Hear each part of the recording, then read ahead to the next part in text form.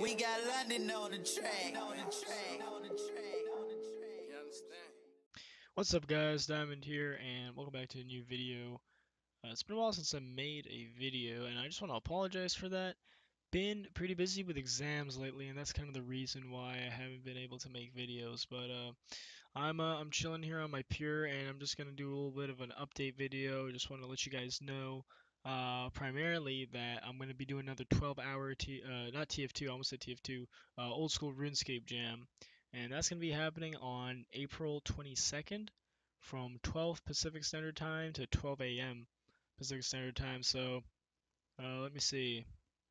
If you're from the East Coast, you add 3 hours. If you're from England, you add 6 hours. And if you're from Europe, you add 9 hours. And you should figure that out. And obviously, it's going to be streamed on my Twitch channel, twitch.tv/diamondowner. I'm pretty sure it's going to be on the screen when I edit this video. And what else? Other stuff is pretty much that there's going to be a lot more RuneScape videos coming your way, you guys. I'm going to slow down the TF2 videos. I honestly just like quit TF2. It's a super. I just found the game super boring. So yeah, there's going to be a lot more RuneScape videos coming out the next weeks and stuff.